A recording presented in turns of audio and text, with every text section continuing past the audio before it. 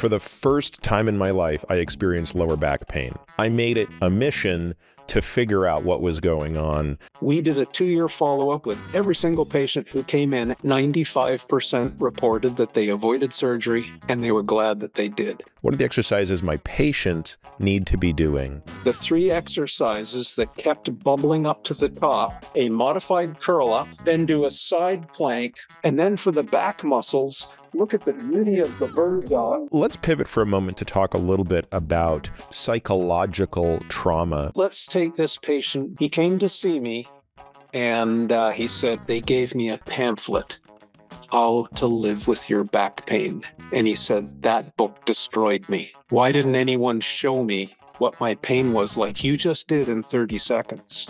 Deadlifting is valuable, but you have a narrow operating window in which you can potentially hurt yourself. Would you rather, as your goal, have the ability to play with your grandchildren on the floor when you're 80 and get off the floor and pick them up?